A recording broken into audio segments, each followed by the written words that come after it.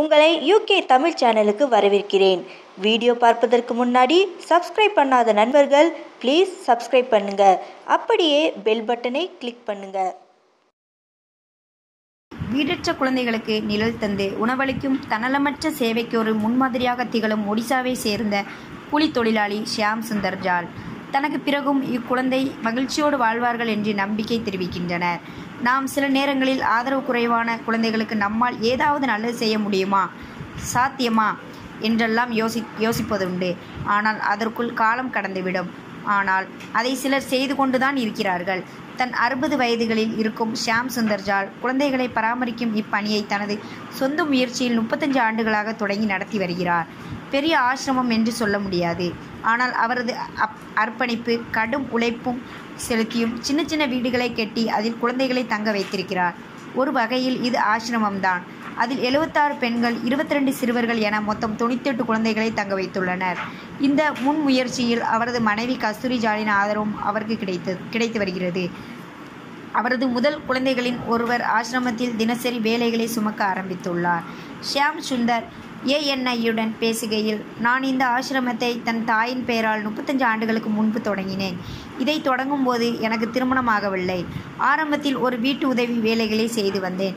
இக்குழந்தைகளுக்கு தொடர்ந்து உணவளிப்பதற்காக நானே தையல்காரரானேன்.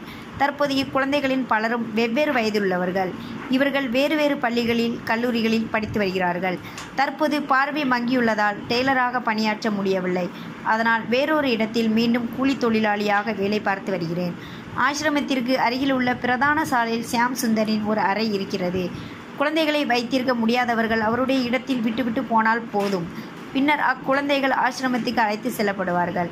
ஆரம்பத்தில் பெற்றோர்கள் குழந்தைகளை சாலையோரம், கோவில் போன்ற வெவ்வேறு இடங்களில் விட்டுவிட்டு சென்றுவிட்டனர். இதனால் அவர்கள் நிறைய பாதிக்கப்பட்டனர்.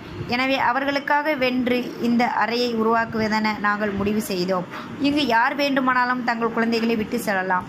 ஆசிரமத்தில் வளர்ந்து வந்த கிட்டத்தட்ட 14 பெண்கள் மற்றும் 7 இளைஞர்கள் உரிய வயதில் அவர்களுக்கு திருமணம் செய்து வைக்கப்பட்டது. முதலில் தத்தெடுக்கப்பட்ட குழந்தையான ரஞ்சிதா ஜால் இந்த ஆசிரமத்திற்காகவே தன் வாழ்வை அர்ப்பணித்து கொள்ள முடிவு செய்துவிட்டார். இது குறித்து ரஞ்சிதா தெரிவிக்கையில், நான் மிகவும் சிறு வயதில் இங்கு வந்தேன். எனது குழந்தை பருவத்திலிருந்து இங்கு வசித்து வருகிறேன். தற்போது என் வயது 36. நாங்கள் அனைவரும் இங்கு மிகவும் மகிழ்ச்சியாக இருக்கிறோம். இதற்காகவே நான் என் வாழ்க்கையை அர்ப்பணிக்கவும் முடிவு செய்துள்ளேன். இங்கு குழந்தை பருவத்திலிருந்து நீண்ட நாட்களாக வளர்ந்து வந்த பல பேருக்கு மனம் முடிக்கப்பட்டுள்ளது.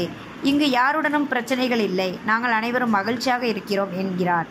காலப்போக்கில் ஷியாம் சுந்தர் தொடர்ந்து குழந்தைகளை தத்தெடுத்து வளர்த்ததற்கு உள்ளூர் மக்கள், நிர்வாகம், அரசாங்கம் ஆகியவற்றில் ஆதரவும் ஒரு காரணம் எனலாம்.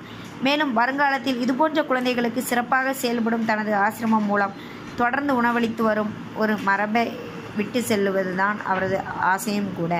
ஆசிரமத்தின் எதிர்காலம் குறித்து பேசும்போது, எனக்கு 60 வயதாக இருக்கும் போதே எந்த விதமான குறைகளும் இன்றி இந்த ஆசிரம குழந்தைகளுக்கு அனைத்து விதமான வசதிகளையும் ஏற்படுத்திவிட்டேன்.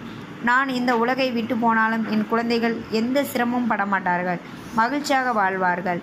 ஏனெனில் வாழ்க்கையில் எல்லா வகையான மனிதர்களும் ஆசிரமத்திற்கு உதவிகள் செய்து வருகிறார்கள் என்று கூறும் ஷியாம் சுந்தரின் கண்களில் இந்த வயதிலும் கூட தன்னலமற்ற தொண்டுள்ள மட்டுமே பளிச்சிட்டது. யூகே தமிழ் சேனலை பார்த்ததற்கு நன்றி. சப்ஸ்கிரைப் பண்ணுங்க, ஷேர் பண்ணுங்க, லைக் பண்ணுங்க. நண்பர்களே, தவறாமல் உங்கள் கருத்துக்களை கமெண்ட் பாக்ஸில் பகிருங்கள்.